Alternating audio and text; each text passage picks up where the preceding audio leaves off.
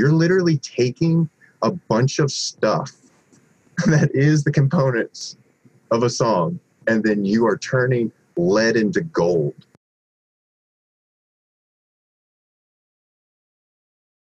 I want to give a shout out to Gridham Beats. He got in touch with me recently. We were chatting. And he wanted us to talk more about some perspective mindset stuff. He found that very insightful. And like I said earlier, Dylan, like I feel like we always have really insightful conversations. And I'd love to hear some of your insight on like what sort of mindset or belief systems have given you like the most gains in your production or songwriting or just like expression when it comes to the new stuff you've been making? Oh man, is there anything in particular that I said in our like one-on-one that may have stood out to you? Because I could go so many directions. Feel free to just go with whatever first comes to your mind. Man, okay, well, belief systems, man. So I think it starts a lot with like theology, to be honest. Like music is something that binds us together, and theology is always like that. Did it happen? It's like religion and all this taking place, and how has it shaped and pushed us forward? And music is kind of like that, right? Like it's this thing that's not really tangible. Like you can play an instrument, but can you really hold the sound and stuff? And so to me, it's like having stages of even your life, or like, you know, the arrangement of a song. So like the philosophy to me is kind of like a year, the grand year, a solar year.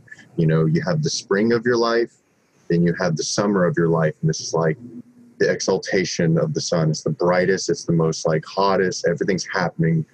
All the seeds that you planted are sowing. So this could be your beats, it could be when you're in flow state, or when you're in a Zen, like meditative state, and everything's just like perfect. And then you start coming into the fall, you know, and that's where you start to rest and like enjoy the fruits of your labor. And then you hit winter, and that's like the end. That's the final crescendo, or maybe the ominous, somber release. And when you listen to music and you're creating music, I think every bit has some sort of alchemy to it.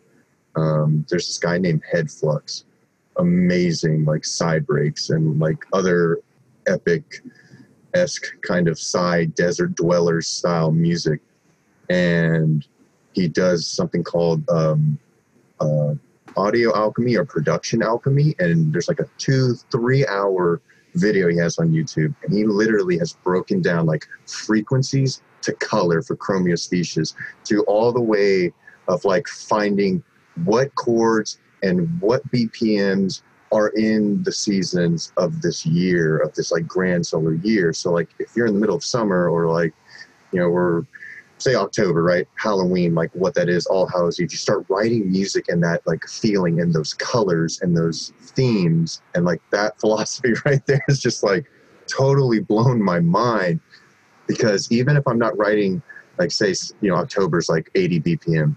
Well, say I just take like something to hit 80 BPM in the track at some point to like elicit that feeling. And like I said, Headflux has like really done his studies for like, I don't know how many years, but he's like got charts and like all of this stuff perfectly mapped out to like alchemy of a song. Like you'll know what elements are water, air, earth, fire, and ether, and like what's missing in your song and how much do you need of each. And we already do that intuitively as producers. It's just like, you know, something in our astrology and all that, right? But that alone just like changed it. You know, when you like hear a track and you're like, man, something's missing. Well, with like a system, a strong system of your intuition and your gut and creativity, you can find out like what element am I missing? Like is, you know, for house music, that kick and clap, man, or kick and snare, like that's the foundation. It's very earthy. It's just there.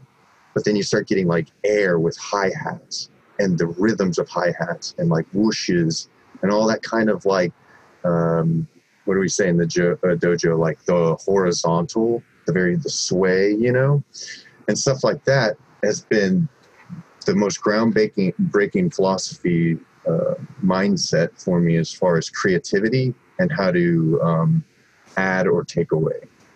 So that's definitely like a whole of like craziness. But look into fucking Headflux, man, if y'all haven't seen his Alchemy presentation. It's amazing. Love it. I love that. That's definitely a really unique perspective and way to think about music. I could tell you got more in your brain about something about philosophy. I liked hearing you explain all that. I really enjoyed that. Do you have anything else on the subject, or just in general philosophy about music? Well, I really appreciate you saying that, man. And as long as I'm not taking up y'all's time, I know y'all have sessions. Y'all good, awesome teachers. Good. Thank you for what y'all do. Love it, man. Yeah, definitely.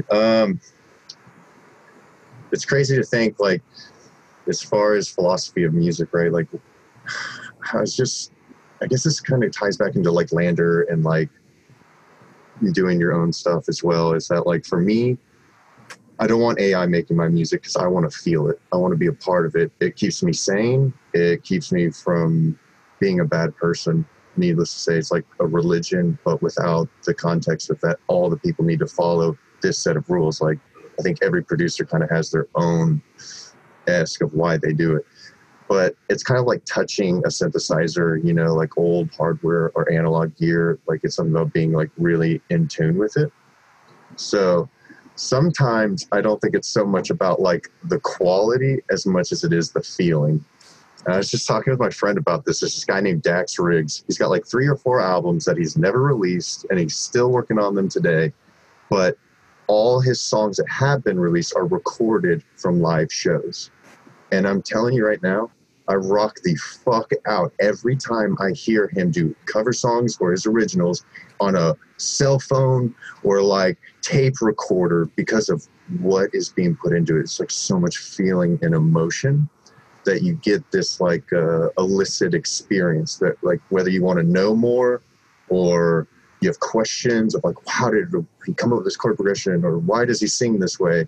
And to me, I think that's, you know, probably the key element, the golden nugget, as like, was it Seth Drake, right? The nugget. Yeah. Seth Drake. Yeah, man. Yeah, dude. He always talks about like the nugget. I think it's more so the quality and the heart you put into it.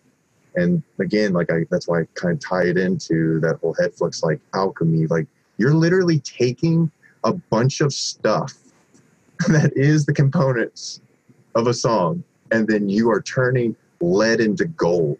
You're literally fusing something that's nothing. Literally, you know, that whole thing where people say, you can't just make something out of nothing. Well, you as a musician do. And it's like this magic, the muse, like the angels or whatever it is that you will call it. For me, I easily can just say the muse, and I think almost everybody knows what I'm talking about. And it's just like, it's talking to you.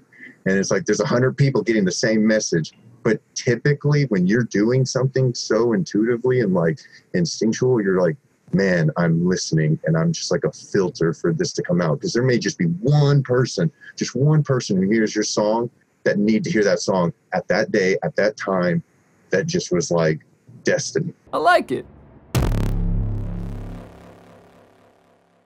What's up, humans? It's Luke, your friendly neighborhood trap Jesus. Thank you so much for watching our videos. We appreciate you. Remember to like and subscribe to our channels. And if you have any questions or topics that we need to cover on the show, put them in the comments. Appreciate you. Peace, and peace among worlds.